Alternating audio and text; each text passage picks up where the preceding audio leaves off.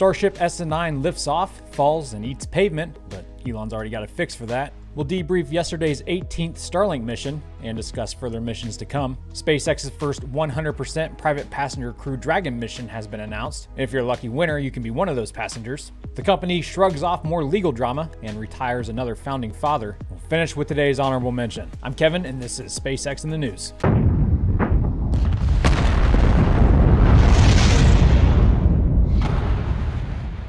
Remember our Friday episode last week when SpaceX was transporting SN10 down Highway 4? Yeah, what about it? You remember that? Well, it arrived at its launch mount where it was promptly hoisted into position next to SN9. Elon Musk was there snapping pics of this historic event, the first time two Starships held a meet and greet at the Boca Chica launch site. What's your name? What? At the time, we expected SN9's launch to happen by then, at least by Monday, and it turns out SpaceX expected the same thing as well. But the FAA said nay to that noise. See, back before SN8's launch, SpaceX sought a waiver to exceed the maximum public risk set by government bureaucrats. And after the FAA denied said request and grounded Starship, SpaceX was like, "F you, launch." Because of this legendary move on SpaceX's part, the government suspended further launches until investigations into the incident was completed, which was late Monday evening, thus giving the company the green light to launch SN9.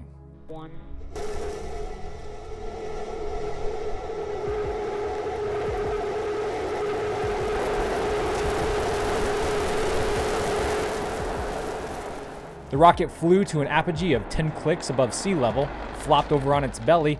We've now transitioned to horizontal and beginning the subsonic test portion of the flight. And like its predecessor, Wile E. Coyote'd it into the landing pad.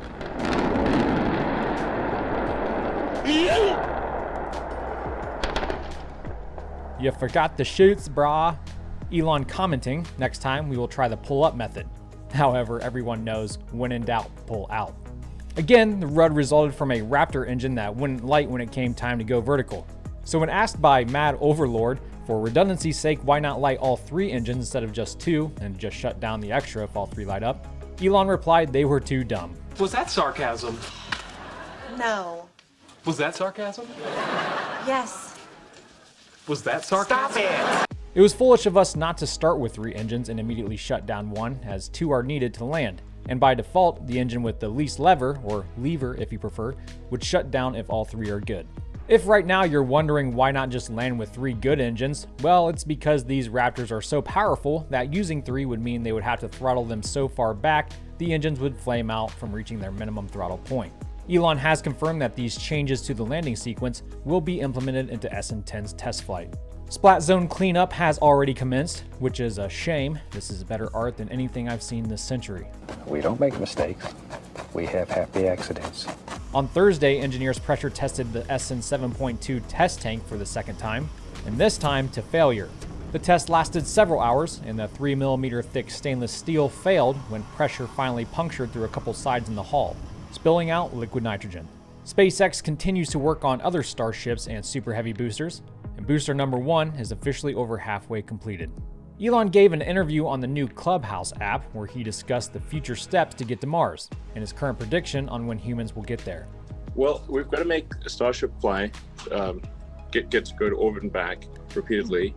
And it can't just be fully reusable, it needs to be rapidly reusable so it doesn't take like several months of refurbishment between flights. Right. And then you need to have orbital refilling, so where you can send the ship up to orbit, then send another ship up, dock with it, transfer propellant, so that you can load up to being almost full with propellant and then go to Mars. And then one last thing is on Mars, you need local propellant production. So figure, I don't know, 5.5 years. Now let's debrief this week's Starlink mission. On Thursday morning, SpaceX launched their 18th flock of Starlink satellites to orbit, and on a rocket that set a world record for fastest turnaround time of 27 days. The previous turnaround for a rocket took over a month to launch. This is important because rapid reusability is key to reducing the cost of traveling to space. And that booster landed for a 5th time, this time on the drone ship Of Course I Still Love You out in the Atlantic Ocean. The boss said this was a tough one due to high seas and wind, an issue that almost caused the launch to scrub. And just so you know, all 60 satellites deployed successfully. The next Falcon 9 mission is Starlink 19, currently scheduled no earlier than February 7th at 4:31 a.m. Eastern at the uploading of this video. Whoops, I take that back, caught this in post-edit. They are now standing down from this weekend's launch attempt for additional inspections before flying one of our fleet-leading boosters, as the team continues to drive toward a separate Falcon 9 launch of Starlink from Slick 40 at the end of next week. The next Crew Dragon mission, Crew 2, is now slated for no earlier than April 20th. They'll be occupying the space station during the next rotation. But we got some really big news that SpaceX announced. Their first 100% commercial passenger mission is coming our way. No earlier than the fourth quarter of 2021, Inspiration 4 will lift off from Pad 39A at Cape Canaveral, Florida, to orbit the Earth for a few days with 4 private passengers in the Dragon capsule. Although they will be monitored by SpaceX, this is pretty much a tourism joyride, the first of its kind that won't be going to the space station. Shift 4 Payments founder Jared Isaacman is funding the trip, and he has purchased the 3 other seats for future astronauts to join him, each representing a noble attribute of humanity. Jared will command in the leadership seat. A St. Jude Children's Hospital ambassador who exemplifies the pillar of hope will take the second seat. A winner of a St. Jude raffle will win the seat of generosity, and a deserving entrepreneur will represent prosperity. Now, if you want to be a part of the crew, those last 2 seats are available to win through the end of February. Head on over to the Inspiration 4 website, link in the description, and choose your way of entering. Donate to the St. Jude Children's Research Hospital and automatically be entered for a chance to win the grand prize, the generosity seat, and thus your ticket to space. Sure, the odds of winning may be small, but keep in mind St. Jude's is helping kids with cancer and other illnesses, so win or lose, you're contributing to a great cause. Godspeed, applicants, with who I compete against. Okay, so a few months back, I came across this legal complaint filed against SpaceX for, hiring discrimination practices. But I tossed it aside because that's just not the kind of stuff I like to focus on.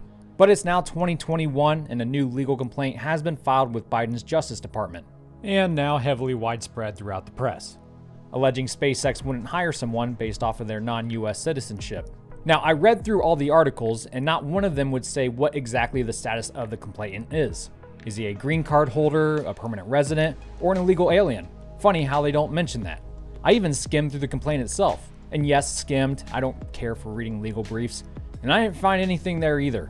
But what I do know is that SpaceX qualifies as a weapons technologies manufacturer because, they make missiles, we call them rockets, and in 2016, Elon Musk already addressed this issue at his annual Mars colonization presentation with the International Astronautical Congress. Yeah, so I think people are a bit confused about this.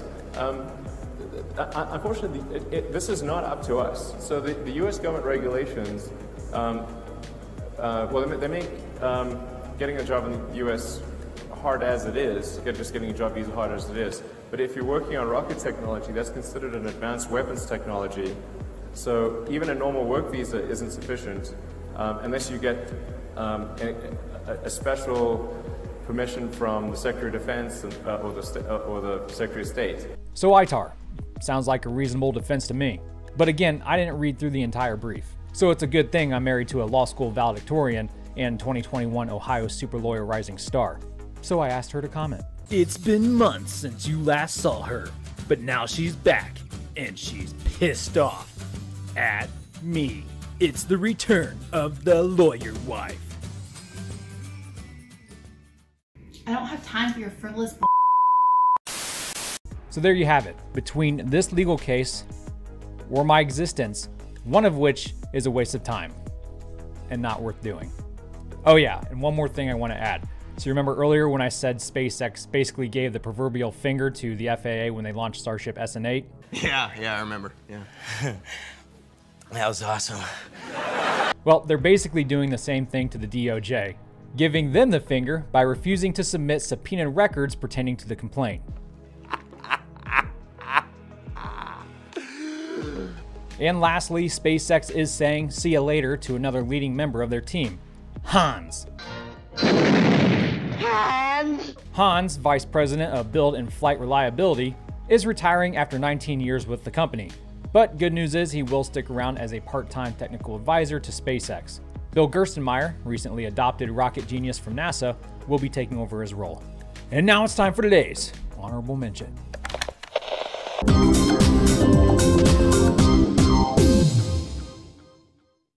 Avum is building the world's largest aerial drone, capable of launching satellites into space like a fighter jet launches heat-seeking missiles at tangos. They recently revealed the Raven X during an online presentation where their CEO went over all the elements of the program. The fully autonomous drone ship acts as the first stage, carrying the rocket to altitude, all the while communicating with other drone ships and ground communication systems. Then it launches the second stage into space, stage SEP again, fairing deployment, and then payload deployment. Their primary target customers are those with urgent needs to launch their satellites at a moment's notice, when waiting months would cost more than paying a premium for expediency. Jay Skyless founded the company when he saw the difficulties in communications for the military while trying to recover bodies of American troops. His own brother is a veteran, and now the government is in lockstep with him, gaining the support of the United States Air Force and now the Space Force. I like this guy. He's a go-getter.